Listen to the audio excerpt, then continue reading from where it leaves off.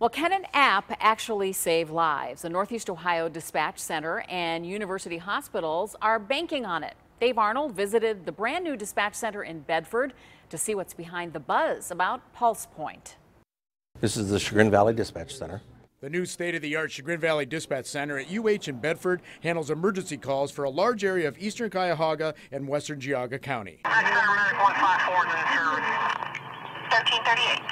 Dispatching crews for emergencies such as heart attacks happen here daily. But a new app for your phone called Pulsepoint may make you part of their life-saving team. The hope here with this app is if you have it on your phone with your GPS, it will alert you and you'll be able to get to the scene maybe a little faster.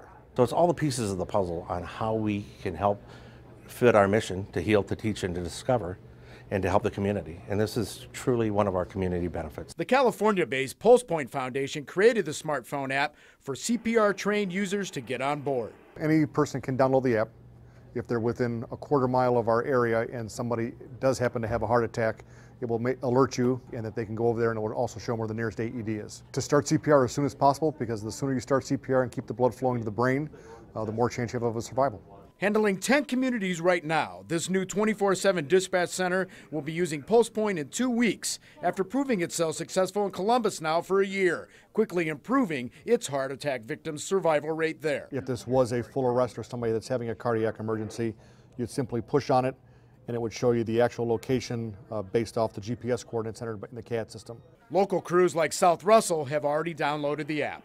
In the case of CPR, in the case of someone going down with some sort of medical emergency, and if we can get someone there first, the first responders are always important. Live on 5 in Bedford, I'm Dave Arnold.